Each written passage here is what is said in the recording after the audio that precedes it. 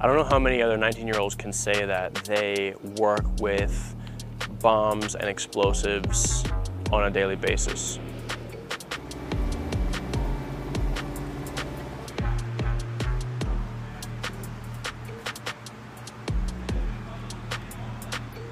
When I first get to work, I show up to roll call. That's where leadership goes over things that are happening in our unit, and also to account for airmen and NCOs on load crews. In the world of loading, there's inspecting, prepping, and loading the bomb. I'm responsible for all things trailer, strapping the trailer, unstrapping it, knowing all the TOs when it comes to keeping the trailer safe. These weapons weigh upwards of 500 to 2,000 pounds. We can't pick it up by ourselves, which is why we have a jammer. We use it to pick up the bombs and put it into the weapon station. It can make fine adjustments because the bomb needs to go in very precisely.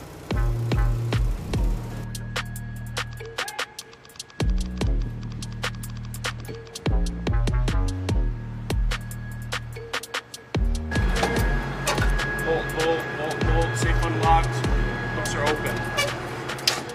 The importance of our evaluators testing us on our proficiency is that our evaluators need to trust that load crews can perform loading operations at a high level of knowledge and performance, because they won't always be there when we're loading live munitions on the flight line.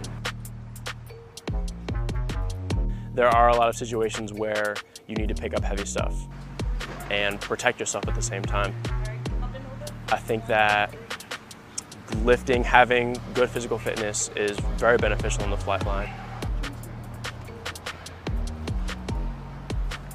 Fitness for me is not necessarily for the Air Force a lot. I work out for myself a lot. I like looking good. I like having big muscles. And so that I can be competent in my job.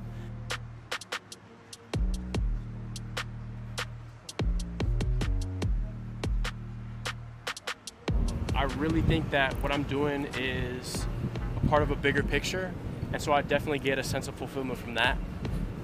But also, I feel like what I'm doing is really cool. I get to work around fighter jets all day, and with weapons, bombs and missiles nonetheless. So I think that my job is important and that I belong where I am right now.